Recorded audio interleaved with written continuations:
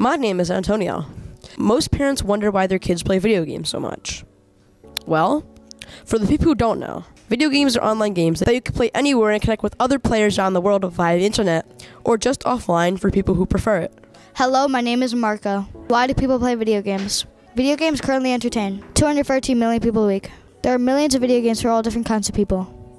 Action, adventure, and more. There are as much video games as genres of books. Video games have health benefits? Yes, there are several health benefits to gaming. Here's a few health benefits explained by an officially licensed family medicine physician, also known on social media as Dr. Mike. Gaming has proven health benefits. Say what?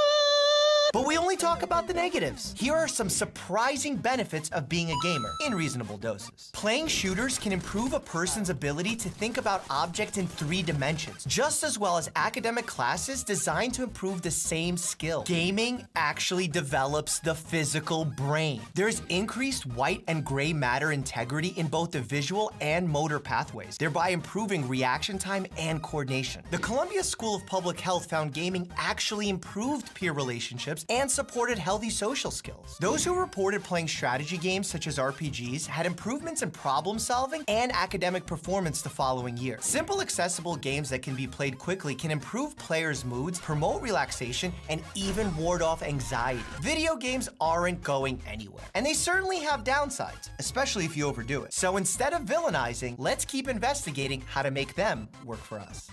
Socializing in video games. Socializing in video games is a very common way of having fun between friends nowadays. For example, you cannot see your friends in person. Video games are an easy and fun way to talk and socialize. But there are some negative things about this, as it can be a little unsafe if you aren't careful with who you talk to.